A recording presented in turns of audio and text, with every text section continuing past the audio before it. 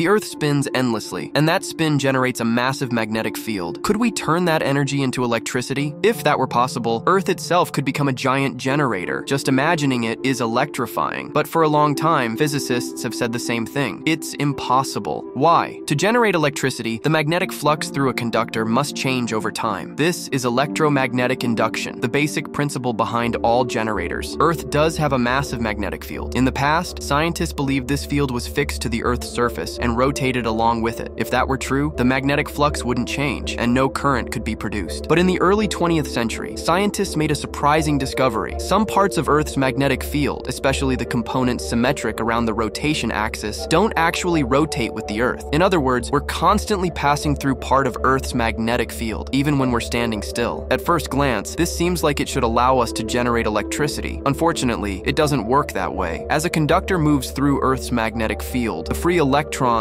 inside it quickly rearrange themselves, canceling out any induced voltage. About 200 years ago, Michael Faraday confirmed this through experiment, and scientists reached a conclusion. Generating electricity from Earth's magnetic field is physically impossible. Then in 2016, Christopher F. Chiba from Princeton University and Kevin P. Hand from NASA's Jet Propulsion Laboratory uncovered a hidden flaw in Faraday's experiment.